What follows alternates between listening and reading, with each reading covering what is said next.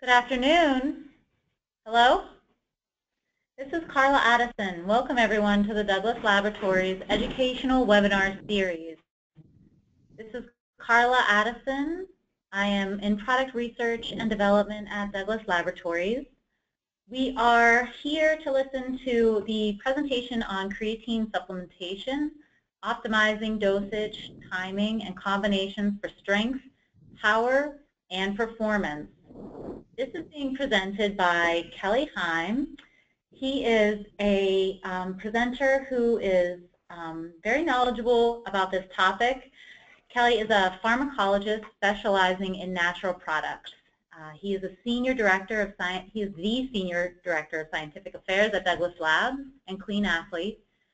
He oversees the scientific integrity and safety of products by maintaining rigorous standards of research evaluation and its application to the product formulation. Dr. Heim earned his doctorate in pharmacology from Dartmouth Medical School and his Bachelor of Science in Nutritional Biochemistry at the University of New Hampshire. His academic research, scholarly reviews, book chapters, and lectures have highlighted evolving concepts in nutrition, genomics, bioavailability, and pharmacology. He is also a bantamweight bodybuilder and physique competitor who applies evidence-based nutrition and training principles and competes exclusively in all-natural drug-tested events. So, with this, I just wanted to remind everyone that they are on mute, so all questions will be answered. Please submit your questions through the webinar, so you can type in any kind of questions in your chat box, and we will receive them and send those to Kelly as he ends his presentation. So with that, I'd like to introduce Kelly. Thank you, Carla, and I'd like to thank all of you for joining me today. And I'm delighted to have this opportunity to talk about a topic that's been of scientific, professional, and personal interest to me for almost 25 years. And for those of you who don't know, there have been over 500 research studies evaluating the effects of creatine supplementation on muscle physiology and or exercise capacity. And whether you're a coach, a trainer, a nutritionist, a physician, or if you're just an athlete yourself or a fitness enthusiast, today I'm going to provide all of the basic information. I'm going to distill that research down to really practical info that you're going to need to apply the science effectively. So before I go on, I just want to disclose that I am employed by the company. I do not have any other conflicts of interest. My opinions don't necessarily reflect those of Douglas Labs or Clean Athlete. So the learning objectives today are shown here. First, I'll allow you to consider performance variables that may or may not be relevant to you that respond favorably to creatine supplementation. So is creatine right for you? Is it right for the athletes that you advise if you're a coach or a trainer? Is it important that certain types of athletes avoid it? There are a lot of questions that come up with creatine. Also, you can recognize types of athletes who are more likely to respond than others. I'll indicate some of those athletes in these slides to come, and then learn what to look for in a supplement. You want a supplement that's going to work, and once you get a high quality product, that's one thing, but how do you use it properly? And I'll show you how. So I'm going to give you up-to-date information on dosage and strategic timing of intake, combinations with carbohydrate and protein, and other considerations, and you'll understand how creatine levels are influenced by other factors. The most common questions I've received over the years have been, should I consider creatine? Is it right for me? What can it do for me? What form is best? How much should I take, and are there any risks? So by the time this webinar is over, I'll have all these questions answered for you, and of course I'll allow time for you to submit your own questions. Just to give you a little bit of history, creatine was identified as a component of meat back in 1832 by a French scientist, and then research on it in a supplement context didn't start until the early 1900s at Harvard University. But it wasn't until 1992, right after the Olympics in Barcelona, when consumer, industry, and academic interest really started to take off. And that is because Linford Christie, who won gold in the 100 meters, and another 100-meter athlete, a hurdler by the name of Colin Jackson, both of those athletes told the Times that they had been taking something called creatine in advance of the games. And then there was another article in Bodybuilding Monthly featuring Sally Gunnell, who won gold in the 400-meter hurdles and also reported taking creatine.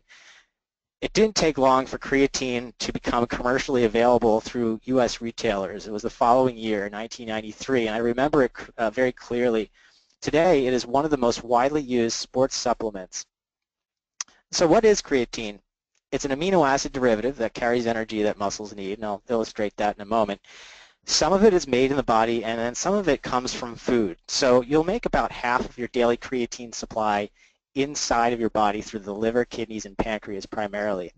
And then you'll consume about approximately half of your body's creatine will come naturally from food, and that is if you consume meat, because meat is the only way you can get creatine from the diet. If you're a vegetarian, that is an important consideration, which I'll go into momentarily. So the natural role of creatine in the body is to carry energy. And if you remember biology class, or if you have a medical degree, you'll remember ATP is what carries energy that muscles need to contract. Without ATP, we wouldn't be able to live, let alone exercise. The problem with ATP is it's very short-lived. It turns into ADP, which is pretty useless, and has to be regenerated very, very quickly and over and over again, especially during the first 30 seconds of exercise. So creatine regenerates ATP by recharging it. It puts a phosphate group back onto it so that it can continue to mediate those important reactions that culminate in the contraction of skeletal muscle, as well as other types of muscle in the body. So imagine yourself standing on a track, and you're going to run around that track about 400 meters, and in the first 3 to 6 seconds of all-out effort, you're going to really be relying on just stored ATP, but that doesn't last long. It lasts at maximum about 6 seconds. Creatine really kicks in at that point, so it starts to regenerate that ATP so that you can continue on for maybe another 10 seconds or so. After that, you're really going to be relying on glucose, glycogen, and depending on your intensity, maybe some fat. So it's really in the first brief period of intense anaerobic effort that you're relying on creatine. Creatine is so important that the body evolved with the expectation that you're probably not going to get enough of it from food, so better make it on its own. It takes 2 amino acids that you get in the diet, glycine and arginine, and it ties them together using an enzyme. And then with the help of folate, B12, and B6, it adds a methyl group to that compound, and then you get creatine. If you have deficiencies in those vitamins, if you have high homocysteine levels, if you have certain genetic mutations, this process might not be optimal. So what happens when you take a supplement for the first time? Within an hour, your blood levels will increase considerably. There will be a very rapid absorption, and that's because creatine is highly bioavailable. It's one of the most bioavailable things that we consume, actually. It's often close to 100%. The range is generally between 90 and 100% bioavailable. So there's no reason to consider bioavailability and selecting a supplement. As long as you're going with creatine monohydrate, you're going to get a very, very good absorption profile. And then within hours, it goes from the blood into the muscle, and it also goes into the brain within 2 hours or so. And then if you take it repeatedly every day, if you take 1 dose every day indefinitely, you will slowly get an accumulation in muscle tissue. Depending on your genetics, this is entirely genetically determined. You might store a 70-kilogram person might store 120 grams or 160 grams. There's a lot of variability in how much creatine an individual can store. So some people respond really well to creatine because they're able to store a lot of it. But there are other factors that determine whether creatine is going to work for an athlete. Creatine enters the brain as well. So it's not just for muscle, it's for brain. It's a critical mediator of energy homeostasis in the brain. It's so important that our brain has these transporters in it that specifically take creatine and ensure that it gets across. There is an X-linked mutation in this creatine transporter called creatine, that results in significant intellectual disabilities. And it is a very exciting topic in psychiatry and neurology, the use of creatine supplements in many clinical contexts outside of exercise. There have been studies on vegetarians who tend to have lower creatine levels because they don't consume any meat, which is a major source of creatine.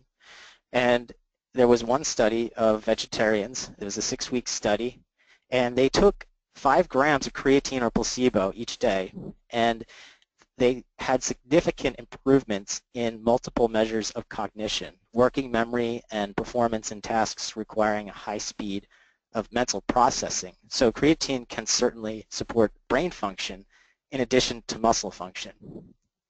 So in the beginning of this talk, I did point to ATP regeneration, which is the primary mode of action of creatine from a bioenergetic standpoint. But now we know that creatine has a lot of other effects on skeletal muscle when it comes to supporting the adaptations to an exercise stimulus, primarily a resistance training program.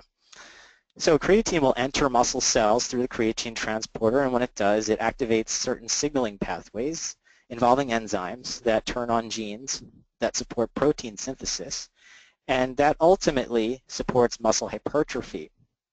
It also partially mimics the effects of IGF-1, which is a growth factor that turns on the same pathways. If you consume carbohydrate with your creatine supplement, you are capitalizing on the synergy between the insulin receptor and its downstream functions with creatine's actions and methods of uptake. So that's something you can capitalize on. And insulin is also, by the way, the most powerful anabolic hormone in the body. So a post-workout insulin stimulus will expedite not only gains in strength and muscle mass, but in recovery as well. It'll expedite recovery. So not only is creatine relevant to performance, lean body mass, and other things that we commonly hear about creatine, which I'll go into in a moment, but it may also expedite recovery as well. Should you consider supplementation? If you look at this checklist and any one of these items pertains to you or the athletes you advise, the answer would be yes. If your sport requires short bouts of high-intensity effort of 30 seconds or less followed by rest, it's an excellent reason to consider creatine.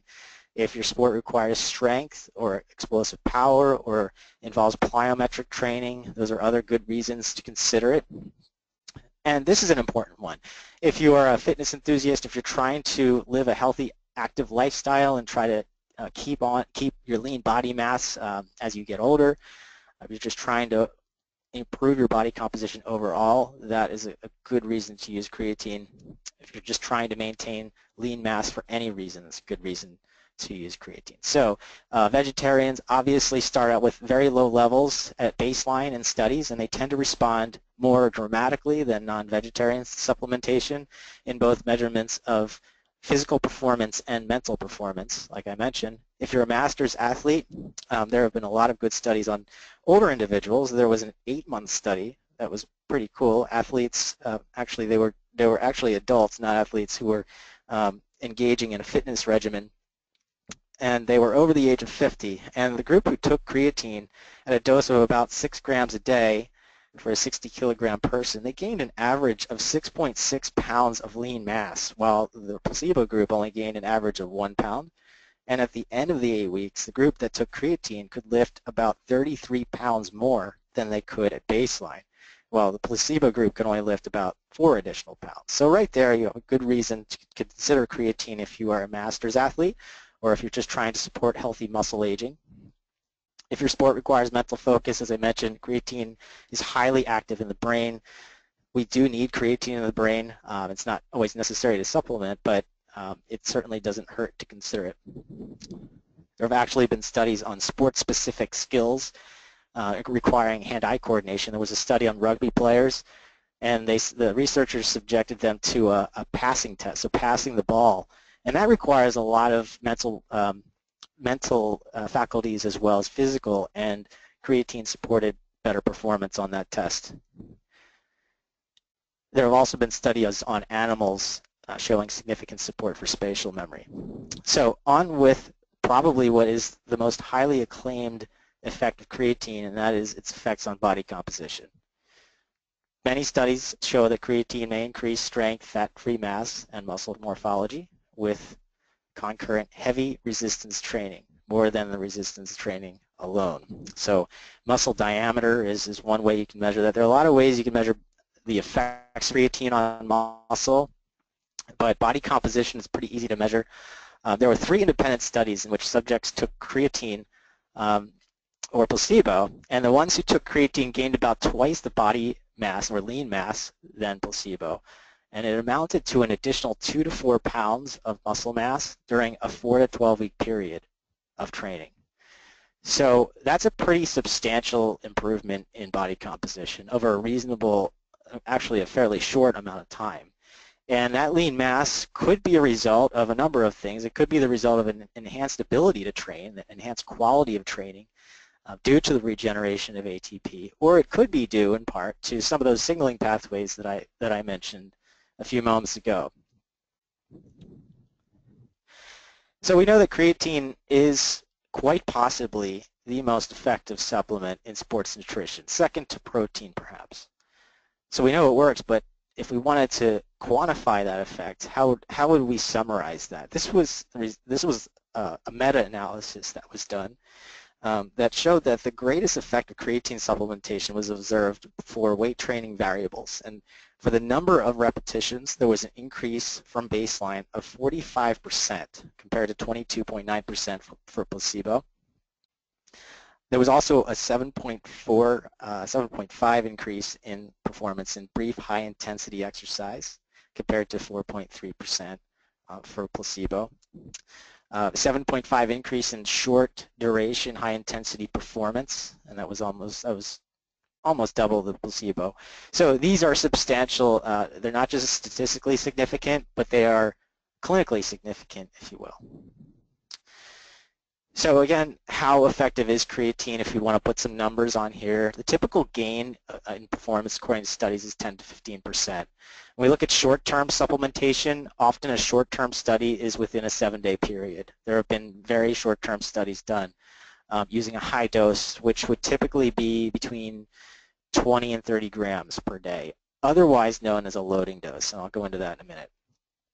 These studies have demonstrated that supplementation supports maximal power and strength at a 5 to 15% average increase.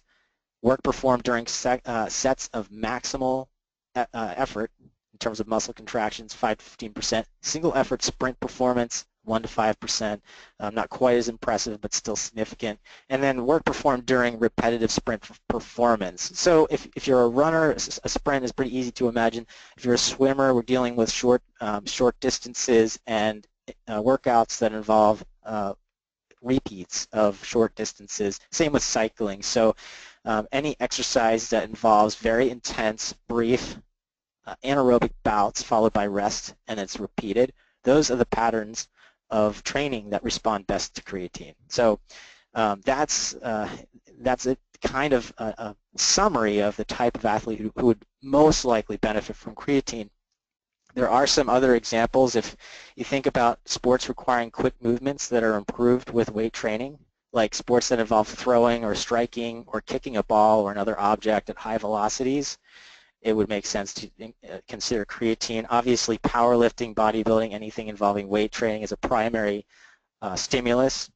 Sports involving jumping, like volleyball, taekwondo, there have been studies on those types of athletes that have shown benefit. CrossFit is another. Track and field, the field events, anything involving just really high intensity or dynamic movements. Longer-term studies have generally shown a 5 to 15% increase in average strength and performance gains. Quite a number of studies have used a higher dose or a loading protocol, and they've demonstrated increased power. For example, there was a 5.4% increase in mean power within just 7 days of a high dose. And I'll define high dose versus low dose in a minute. But first, let's just touch on safety and tolerability. The only recognized side effect of creatine is weight gain, and the weight gain almost always occurs in the first week.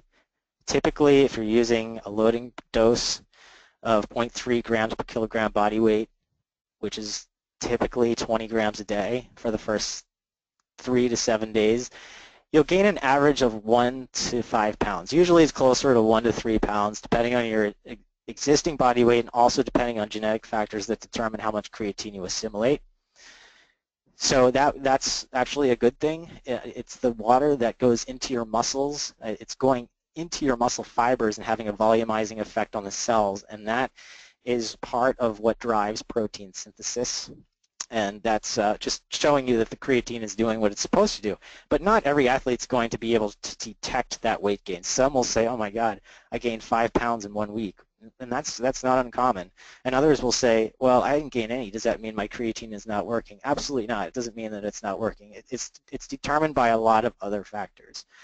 But that aside, other than some gastrointestinal complaints that are typically observed if you're taking a really high dose of 10 grams or more at once, it has an excellent safety and tolerability profile, a long history of research, lots of clinical trials showing very, very good tolerability. This has been in widespread use, like I mentioned at the beginning, since the early 90s.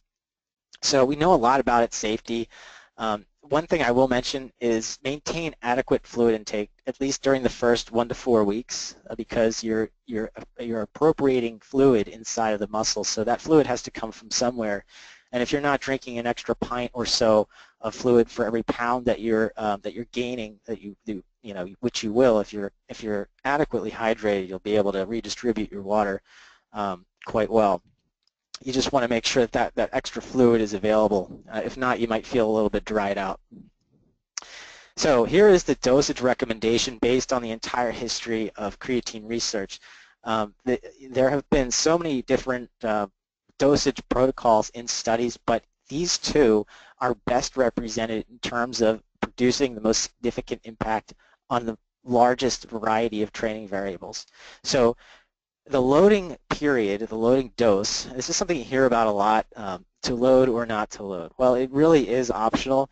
I will tell you that the main reason people decide to load is because a lot of the studies, especially the earlier ones, used a loading protocol. So if you really want to apply evidence-based practices, if you're very diligent about that type of approach, then it makes sense. You'll also expedite the onset of benefit just because you're going to reach the maximal saturation of muscle stores of creatine much faster within 2 to 5 days as opposed to within 21 to 28 days, as you'll see below in the maintenance option. But you can load for 2 to 5 days using this equation, this 0.3 grams per kilogram per day. Typically, this is 4 doses of 5 grams per day. If you have a really heavy athlete, you're going to get closer to maybe 30 grams a day total, but typically 20 grams a day is a nice rule of thumb if you want to load. Always divide it in different doses at different meals. Take it with meals to optimize absorption. But 4 times 5 grams a day is ideal. And then if you want to skip that, it'll just take you a little longer to reach that peak. You can use 2 to 5 grams a day depending on your body weight. This is optimal for most objectives. Well, typically, you'll reach your peak within 21 to 28 days. There have been quite a number of studies that have used this over a long term, the loading dose over a longer period of time. So there was a study with that loading dose for 8 weeks in highly trained athletes, and they found improvements in rate of force development, or RFD, and that's a measure of explosive strength, or how fast an athlete can develop force. Like I said, there are other protocols, but these are typically broadly applicable across a number of different sports, and typically can't go wrong if you use, the maintenance dose indefinitely. Contrary to a lot of things you might hear, it's not necessary to cycle on and off creatine. It is true that if you supplement with creatine, your body will make less, but as soon as you stop, no matter how long you've been taking it, your body will kick that right back in. So it won't lose its ability to make its own creatine. It won't have any negative health effects if you supplement, and that downregulates its own synthesis. Lots of people use creatine, but lots of people don't use it correctly. So there are a lot of things you can do to get the most out of your creatine supplement. As I mentioned in the beginning, carbohydrates through activating insulin signaling can augment creatine uptake and its actions. Your creatine uptake by muscle can increase by as much as 60% if you consume it with a meal containing about 400 calories of carbohydrates. So that's a high carbohydrate dose. You don't need to do that. You can actually combine protein and carbs and get the same effect. It's generally best to combine creatine with carbs and protein and consume it within 1 hour post-workout. So a post-workout shake, a really good example would be Clean Recovery, which contains protein and carbohydrates to facilitate recovery and set the stage for training adaptations in muscle. You could add 5 grams of creatine to that. The clean creatine, which I'll talk about in a minute, it is tasteless, it's very soluble, it is compatible with anything. You could sprinkle it on food, you could mix it with any beverage of your choice. So here is a reference page to look at when you're considering using creatine, things that are optimal and things that you probably should try to avoid. On the left, the optimal practices would be either pre-workout or post-workout. Generally, post-workout is best. Mix it with a shake that contains carbs and protein. If you have to take a pre-workout, just make sure you mix it with a carb-containing beverage like a sports drink. On your off days, there's no reason not to take it. You want to keep those muscle stores up. So consume creatine with a meal to make sure that there's enough of an insulin stimulus to promote assimilation. Divided doses are typically better if you're taking higher doses, but if you're just taking 5 grams a day, you could just take that in one dose. Make sure to drink plenty of fluids even if you skip a dose. It just helps creatine do what it needs to do. Try to avoid taking it on an empty stomach. You won't get nearly as high absorption and bioavailability. If you take with caffeine, now I'm not just talking about a regular cup of coffee, I'm talking about high-dose caffeine, about 300 milligrams or above, taken for the sole purpose of enhancing performance by way of reducing perception of effort, supporting excitation contraction coupling, all the reasons why athletes have been using creatine all these years. It's definitely possible that caffeine can interfere with the effects of creatine on muscle performance, and there have been a lot of authors of papers speculating on why that might be, and it's not really absorption, it's not pharmacokinetic in nature, it is really the opposing effects of caffeine and creatine on muscle contraction and relaxation. It's complicated, but just try to avoid taking them at the same time if you're taking a high dose of caffeine. If you're dehydrated, probably not good to take a high dose of creatine. If you're loading during a week when you're in a very hot environment, your body might not be used to the switch in water weight. You might feel dehydrated, or you might be a little bit more prone to it. This is entirely theoretical. There is not any scientific evidence out there that shows that creatine causes dehydration. But if you already are dehydrated and you're not sure how creatine affects you, it might not be the best idea. Clean creatine is a highly versatile supplement. It is easily applied in terms of mixing it with anything of your choosing. It is unflavored. It comes with a 5-gram scoop to make it very convenient to know how much you're giving and how much you're taking each day. You can take 1 scoop each day before or after exercise, as I mentioned before. Each tub contains 60 servings, and this is excellent for strength, performance, recovery, all the things that I touched on earlier. Clean creatine provides CreaPure, which is manufactured in Germany, and it's extensively tested for purity before shipping, and there's a consistent level of high quality.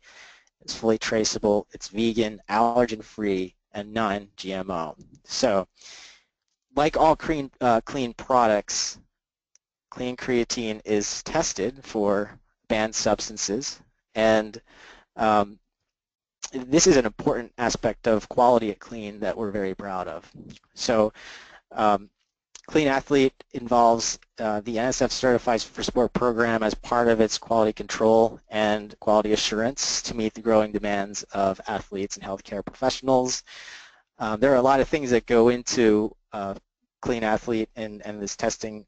So the NSF Certified for Sport program, it has official recognition from a number of sports agencies, including the MLB, MLBPA, NFL, PGA, LPGA, and Collegiate Professional Sports Dietitians Association. And the program provides robust and very reliable preventive measures to ensure quality. So this program verifies that what's on the label accurately matches what's in the product. That's really important. And then it also ensures that there aren't any harmful contaminants or adulterants in there. In order to maintain our certification, we have to adhere to very strict manufacturing standards, and we have to submit every lot of product testing. You always want to make sure that your creatine supplement has this level of third-party testing. And this program actually tests for over 200 banned substances and actually can increase the number of substances it tests for at any time. As we know, that list, the WADA list, is updated periodically. So NSF Sport definitely stays on the cutting edge of that. So if you're not a competitive athlete and you're not getting drug tested, the concept is simple. It's one of safety. If professional athletes and Olympians can't take chances when it comes to supplements, neither should you. And it's about finding a reliable supplement that you can really trust and getting that peace of mind that you're getting everything that you need and nothing that you don't. There are many other factors that go into quality assurance at Clean Athlete. Identity verification for creatine. You want to make sure that this is creatine and there's nothing else there. Potency is important. You want to make sure that it's a high potency, a very consistent potency. Microbial contaminants need to be tested. We want to make sure that the creatine is stable throughout its entire shelf life so that you don't get any degradation of any kind. And then heavy metal testing is also important. Physical analysis is another component of quality, and of course this all has to be manufactured in an FDA inspected GMP compliant manufacturing facility. So to summarize, here are the answers to the 5 questions that I presented in the beginning of the talk. Should you consider creatine supplementation? Well, if your goals involve strength, power, and or body composition, or if you're vegetarian, there are some other things that I mentioned, you should consider supplementation. What can it do for you? It can support athletic performance, primarily anaerobic performance that is of a short, intermittent nature, and strength and mass gains as well as any objectives involving body composition. 5 grams a day is optimal for most in terms of dosage, and creatine monohydrate is the most well-researched creatine preparation that you can buy.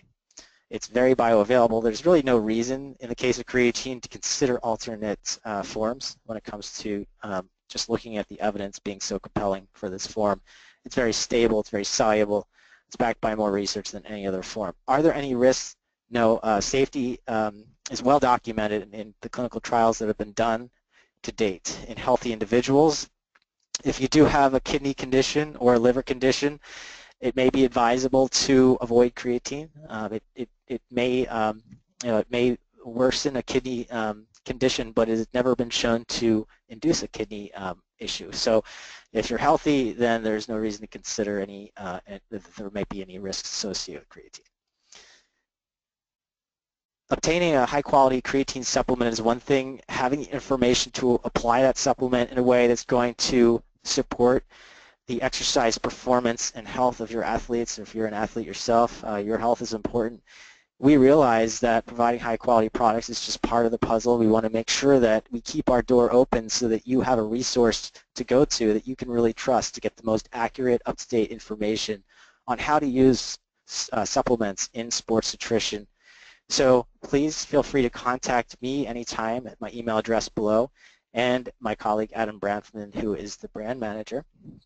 And I also want to extend this offer to you. Just mention creatine 0117 for this 15% off and free shipping on your next order. So without any further delay, I want to open up the room for questions. I certainly want to thank you for your attention and attendance today.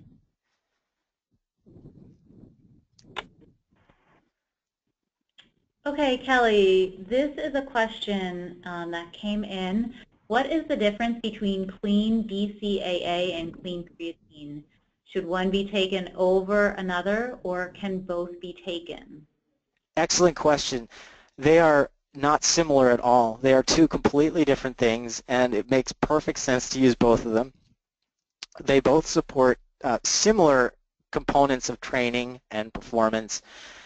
I'll give you a very brief description of the difference. So creatine is a compound that helps with muscle adaptations to training in the sense that it supports not only protein synthesis, but the energy production in muscle cells. So it helps with the energy production of cells, whereas BCAA doesn't really necessarily support energy production, but it helps to mitigate the use of protein for that energy. So there's a little bit of a difference in what they do, but the general applications are pretty similar in terms of what types of athletes would benefit from creatine when you consider the athletes that are engaged in high-intensity intermittent bouts of anaerobic work. Those are the exact same type of athletes who tend to benefit very well from BCAA as well. You can mix both of them in the same beverage. The clean BCAA has a really nice flavor. It's a nice orange flavor. You can add that 5 grams of creatine directly to that beverage to make it really easy. It tastes great. That would be an excellent pre-workout. You can also, BCAA is very versatile. You could use it post-workout. So these products are very easy to combine. All right, thank you for that, Kelly. And then we have another question. This one is thanking you for the clinical studies, and they were wondering if any of the studies you mentioned included women as the subjects. And just to tag on to that, there was someone else who wondered if creatine was safe during pregnancy. Okay, we'll start with female athletes. Initially, a long time ago, a lot of the researchers were wondering, would this affect women differently? But looking back at the totality of the evidence, there is no difference between the effects of creatine in women and the effects in men. So no, there is no reason to suspect that women wouldn't benefit as much, or that the dose would have to be, obviously the dose might be lower if you're going for the gram per kilogram guideline that I presented at one of the slides. Women tend to be smaller, but that's the only differential consideration that would apply here. And then going on to the pregnancy question, there's not enough evidence to support the use of creatine during pregnancy.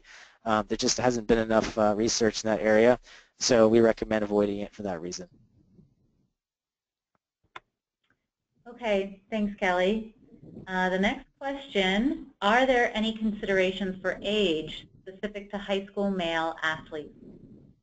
Well, I'll tell you, I was in high school when the Barcelona Olympics was going on. I actually received a lot of promotional literature on creatine, but I looked at the science. I was the kind of kid who went home on Friday nights and read biochemistry instead of going to parties. And I just didn't think that the science was there. But that was 25 years ago, and I will say that there are no known safety concerns associated with creatine supplementation in healthy people. A large proportion of studies have been conducted in both male and female participants between 18 and 24 years of age.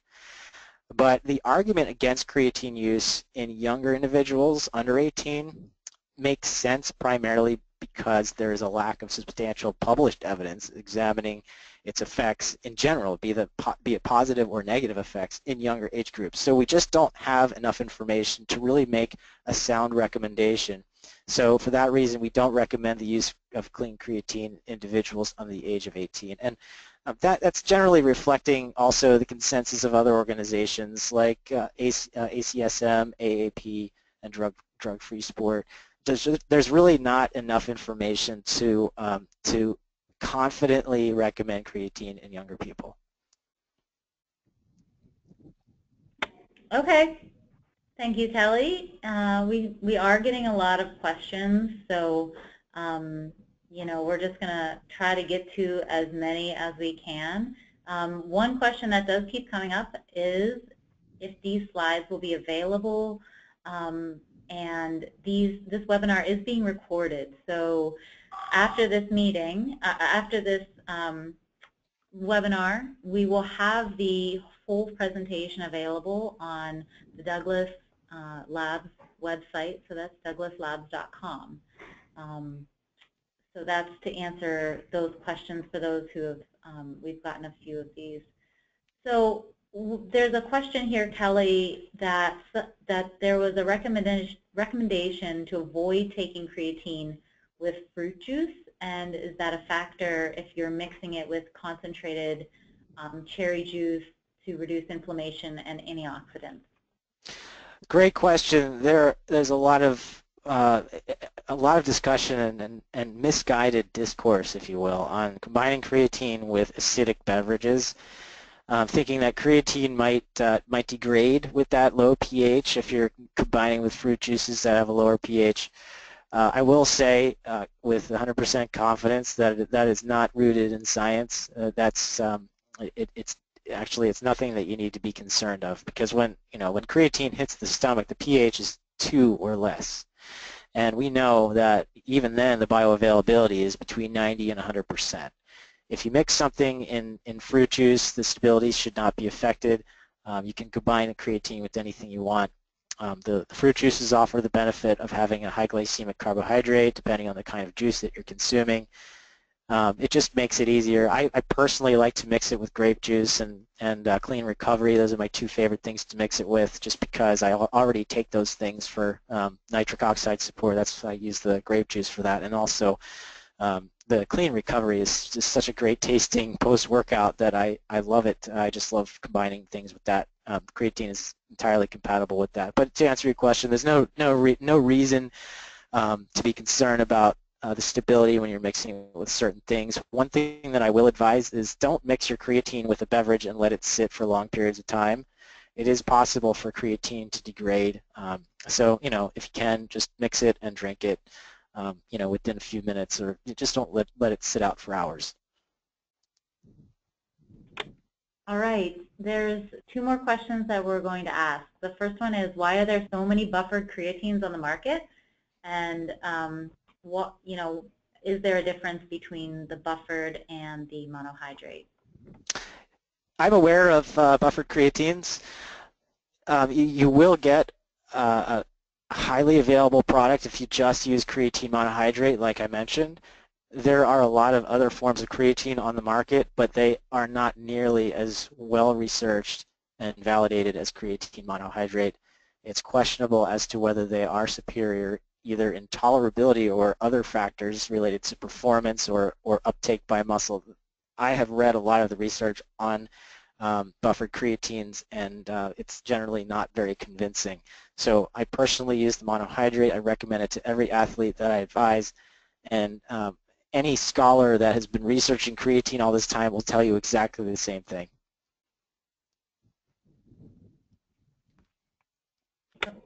All right. Well, that is all the time that we do have for the presentation. We want to thank Kelly for his time and answering our questions and his vast amount of knowledge on this particular topic, and advising safety and making sure that we are maintaining a very efficacious product in the clean acid line. So thank you all for attending. We do have the coupon code that is available, and you'll get a reminder email tomorrow with that coupon code information. So look for that in your inbox. We will have this recording on the douglaslabs.com website as early as tomorrow. So you can check that for a refresher, and thank you all.